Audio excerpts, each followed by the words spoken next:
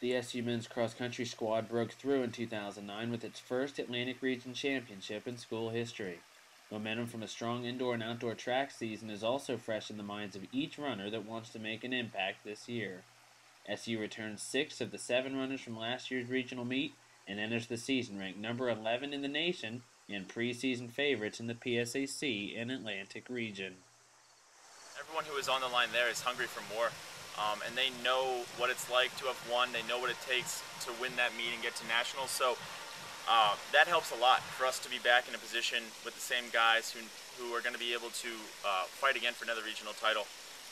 And I think there's a lot of excitement that everyone's back essentially from that team, and there's still just as much motivation, if not more, to replicate it. There's definitely more motivation. I can tell you that much just from the first couple days of camp this week. It's a really exciting atmosphere. There's a buzz around this season. Having that many runners back is what absolutely makes us the top contenders in the region.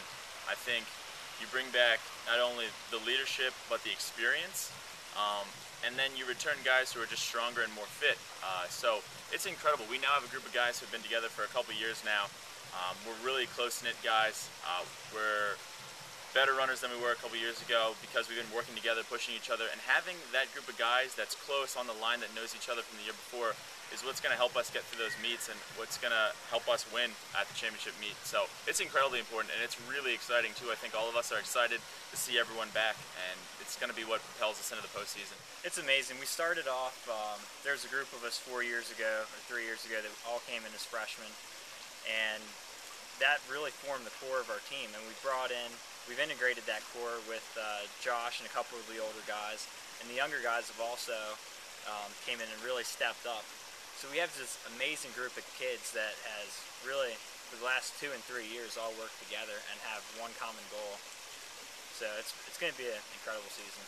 Try to continue to build on every continuing season, one after the other. If you have one good season, the next one will be better, and it'll just follow.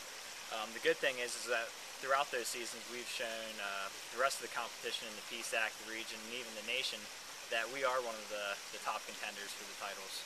It's very exciting to get our team to this level, and to have both programs strong is something that's fun. You know, when you have the men's program, you know, for example, being very strong, maybe the women's not as strong, it's you know, it makes it more challenging.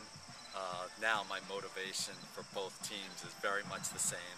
I can coach them, you know, to some extent in very similar ways. Veterans back, and we also have a lot of others that have stepped it up last track season and have taken it to a new level. So it's going to be very competitive just to see who makes our top 7 this year. Each season builds upon itself for the collegiate athlete, and like I said, we had quite a few that made great gains in track and that weren't necessarily factors, even being in our top 10 last year in cross country for the guys, and you know, they're going to push those other guys to get better, and it's going to definitely help our team get better.